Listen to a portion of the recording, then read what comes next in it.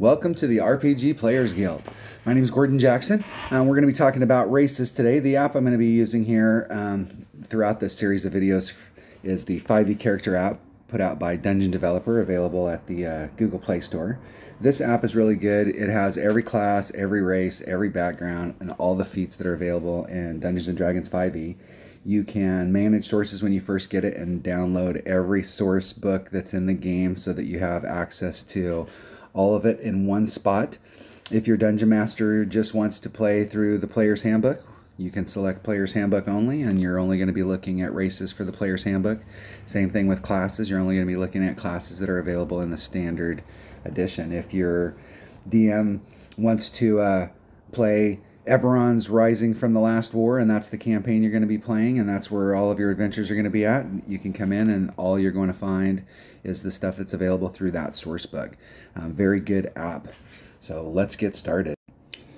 All right, let's talk about dwarves. So when you think about fantasy races that are out there, and you go up to the average person who's never played D&D, doesn't do any of the RPG games, and you ask them to tell you races that are out there, dwarf is going to come up. It's going to be the first or second one that comes up.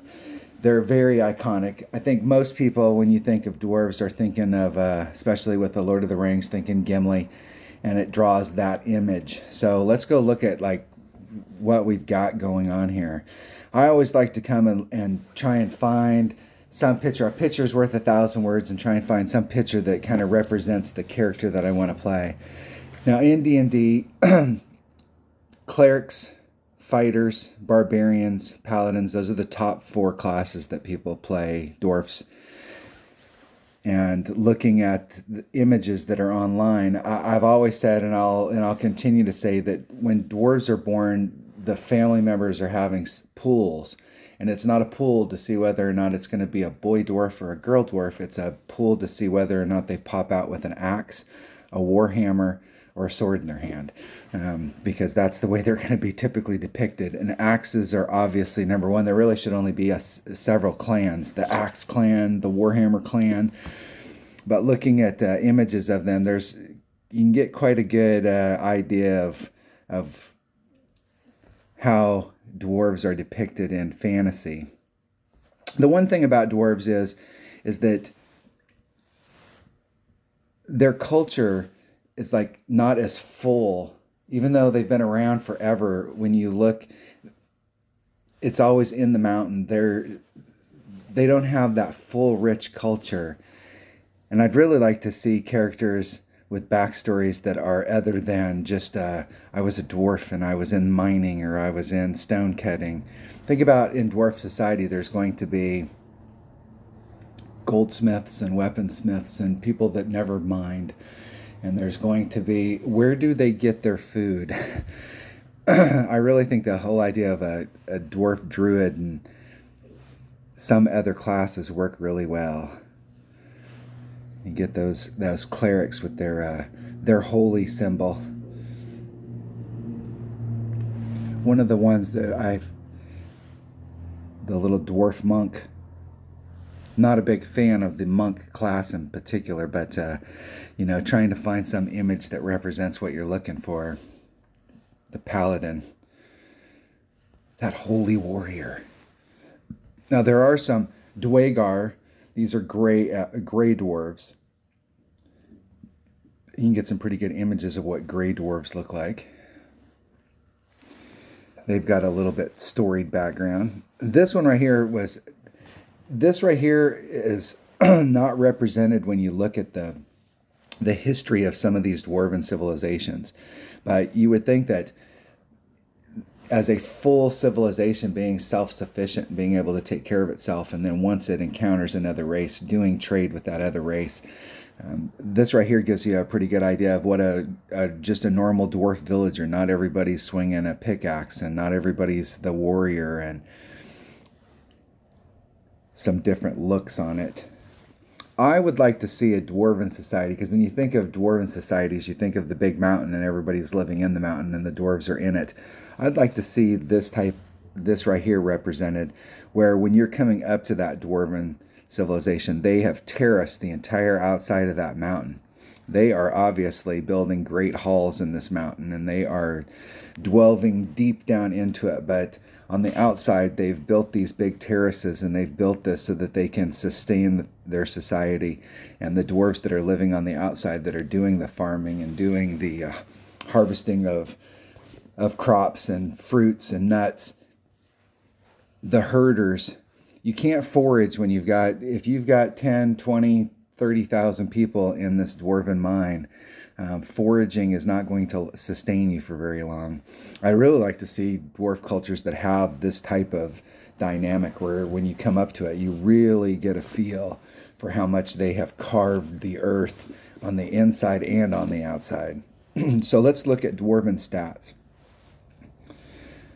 So the first thing is, if we were using Tasha's Cauldron of Everything, you can put these ability scores where you'd like them so that we can try and get...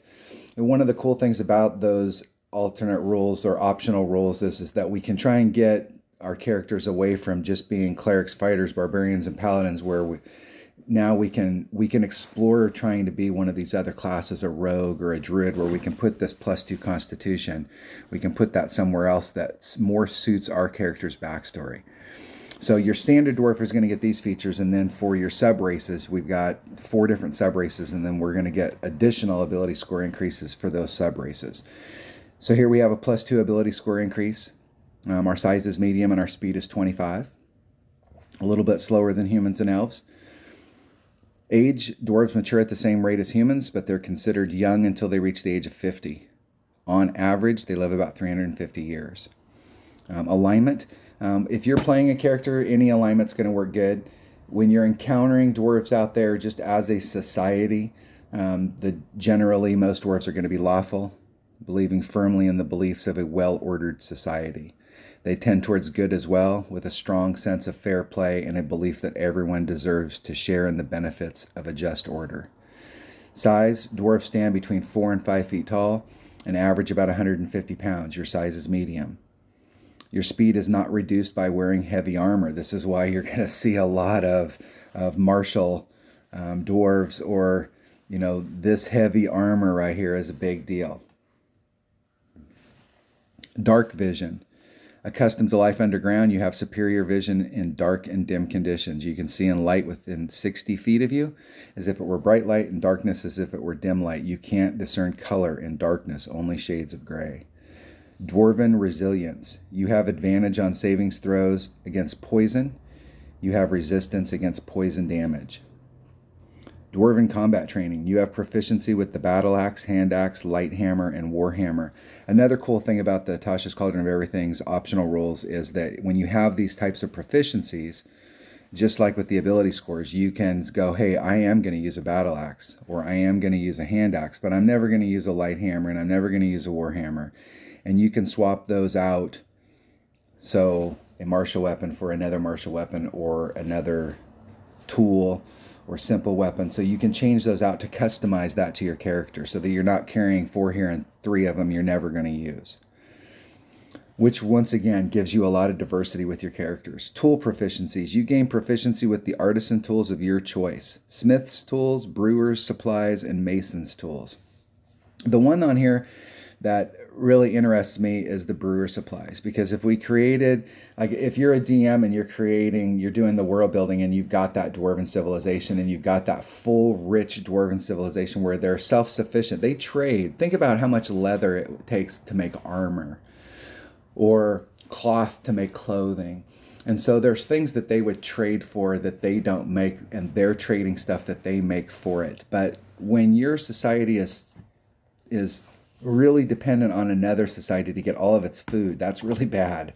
That's that trade imbalance thing where that causes big problems. So if we have a full rich dwarven society, brewer supplies, which you look at their stuff here, their backstory, and you're like, brewer supplies, I think of the character that did come up, and he or she knows the secrets of making that honey ale, or that honey mead, that dwarven honey mead, and can use that on, especially in your downtime when you're in a city. If you're doing the role-playing stuff, it gives you that ability to really kind of work your character and make a name for themselves.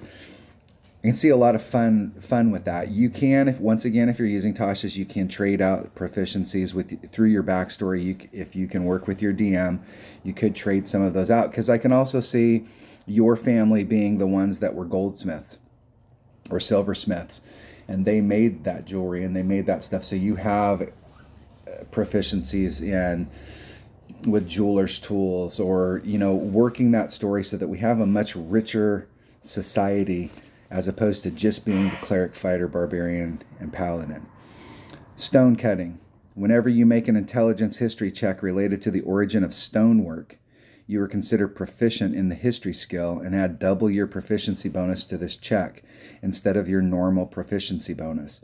This is another one of those ones that, working with your DM, let's say you pick the brewer supplies, maybe instead of stone cutting, you've got some other one. This is where you could really tailor that character and customize it through your backstory to really build a rich history for your character. Languages. You can speak, read, and write Common and Dwarvish. Dwarvish is full of hard consonants and guttural sounds, and those characteristics spill over into whatever other language a dwarf might speak. That's why in modern fantasy or in television and movies, it's always either like a Scottish or it's a Russian. And even if they're speaking Elvish, they're gonna sound Russian speaking Elvish. So we have 4 subclasses here. So Dwager, these are the gray dwarves, and the gray dwarves and regular dwarves have a storied history. The gray dwarves went so deep that they finally ran into some mind flayers and got enslaved for eons. And when they came out of it, now they've kind of like done the thing where now they're the slavers, and they don't necessarily get along with regular dwarves. So if your DM's allowing you to play Dwagar, you will get an additional +1 to your strength. So you're going to get a +2 to con or a +1 to strength, or you can put those wherever you'd like if your DM's letting you use the optional rules from Tasha's. You're going to have superior dark vision. Accustomed to life underground, you have superior vision in darkness and dim conditions. You can see in dim light within 120 feet as if you were in bright light, and in darkness as if you were in dim light. Once again, you're not going to be able to discern colors in darkness, only shades of gray. Dwagar resilience. You have advantage on saving throws against poison, and you have resistance against poison damage. That's the same as your normal dwarf. You also have advantage on saving throws against illusions and against being charmed or paralyzed. So you're going to get some extra stuff there. Languages. You can speak, read, and write Common, Dwarvish, and Undercommon. So once again, you're going to pick up another language. So you're going to pick up a couple things here, and you're going to pick up an additional language. Dweger magic. When you reach 3rd level, you can cast Enlarge Reduce spell on yourself once with this trait, using only the spell's Enlarge option. When you reach 5th level, you can cast the Invisibility spell on yourself once with this trait. You don't need material components for either spell, and you can't cast them while you're in direct sunlight, although sunlight has no effect on them once cast. You regain the ability to cast these spells with this trait when you finish a long rest. Intelligence is your spellcasting ability for these spells. So that's really big right there, to be able to cast spells, number one, without any material components and at will. So if you had a magic user, wizard, warlock, sorcerer, druid, and you're doing these, you're not gonna have to use one of those precious spell slots to be able to cast Enlarge and Invisibility once per day. So that anytime you can use magic and not have to use a spell slot is huge. Sunlight sensitivity. You have disadvantage on attack rolls and wisdom perception checks that rely on sight when you, the target of your attack, or whatever you are trying to perceive is in direct sunlight. So that is a little bit of a disadvantage right there. And I can tell you, if you were playing a Dweger, and I was the DM, I would definitely enforce that rule, because that is, you're getting some pretty good benefits being in that race, but there are some drawbacks. If you're a hill dwarf, they're going to get a +1. So with your ability score, the standard is +1 in wisdom, but you have a +1 if you're using the optional rules.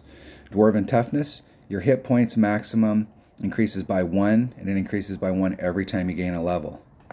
So if you're a hill dwarf and a mountain dwarf, the hill dwarf, if they rolled exactly the same and they were 6th level, the hill dwarf is going to have 6 more hit points. Every level you're going to get +1 to your hit point. Now the way that it works is that you're going to get all of these abilities, and then you're going to pick up that dwarven toughness. I'm going to come back to Mark of Warding. Mountain dwarves. This is going to be a very popular race right here, sub-race, especially with Tasha's, because it gives you a +2 in strength. So your standard would be a +2 in strength and a +2 in con. And if you're using the optional rules where you can put those wherever you'd like, this is going to be a very popular race to play because you're getting 2 +2s when most races are going to give you a +2 and a +1. So I can see mountain dwarves becoming very, very popular. If you're a mountain dwarf, you got the +2, you get dwarven armor training, you have proficiency with light and medium armor. Now let's go back to the Mark of Warding. If you're playing a house that has, if you're playing a game where your DM is allowing you to play dragon marks, there's the houses that have dragon marks, and so each mark is kind of represented by a race. And the Mark of Warding is represented by dwarves. And if you're playing this, you're going to get an ability score of +1, where you can put where you'd like. The Warder's Intuition. When you make an intelligence investigation check or an ability check using Thieves' Tools, you can roll a die 4 and add the number rolled to the ability check. So it's going to give you a little bit. So really, if you're playing, you know, thinking about like Rogue, or this could open up some of that stuff. Wards and Seals. You can cast the Alarm and Mage Armor spells with this trait. Starting at 3rd level, you can also cast the Arcane Lock spell with it. Once you cast any of these spells with this trait, you can't cast the spell again until you finish a long rest. Intelligence is your spell casting ability for these spells. You don't need material components for them when you cast them with this trait. So once again, anytime you can cast spells, and if you look at the Thieves' Tools and you're looking here, this is really kind of putting you down that path where that rogue looks pretty good. There's a lot of classes that you could really explore depending on how you want to build your character, but if your DM's allowing the Mark of the Warding and allowing those dragon marked characters, this is pretty cool.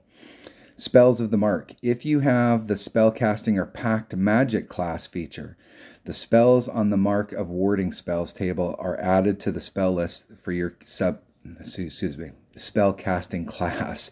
So even if your class doesn't normally have the ability to get Alarm, if you're playing a Mark of the Warding dwarf, you would be able to get Alarm and Armor. Agathes at 1st level, Arcane Lock, Knock, Glyph of Warding, Magic Circle, Lehman's Secret Chest, Mordecane's Faithful Hound, and Anti-Life Shell. I always like playing any race that gives me, I like playing casters, I like playing characters that have access to lots of magic and not playing so much the martial characters. And anytime you can pick up some additional stuff, especially stuff that you don't have to use your precious spell slots for, that's pretty big. So we have a lot of options with dwarves. I really like to see, with Tasha's Cauldron of Everything coming out and the optional rules, where we can put our stats where we want them so that we can really build our character along the class that we want, so that we can adjust their backstory. I'd really like to see Dwarven Society expanded a little bit. In doing research, there's not a lot on, you know, dwarves have been around for the beginning of the game, but there's not a lot of dimension to how people have built up Dwarven societies, and so you could really work your backstory. Especially, I really like the thing about the Brewer's Tools, or what you did and what your family did within that society. All right, that was a little bit on dwarves. Very, very old, we've got lots of choices here, so maybe your next character will be a dwarf. All right, thanks for watching. If you like the channel, hit subscribe. If you like the video, hit like.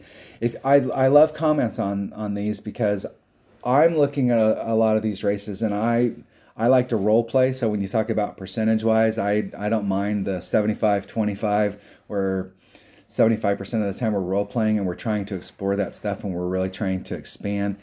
And so I tend to think, you know, and backstory is very important to me, and trying to build those rich histories so that you can really give your dungeon master the opportunity to give hooks to really propel the story forward, instead of just being where every time we have to play it's got to be some combat situation, where we really have things that we can play on based off of our backstory. And Dwarves should have a very rich history, and maybe we can help create that. Thanks for watching.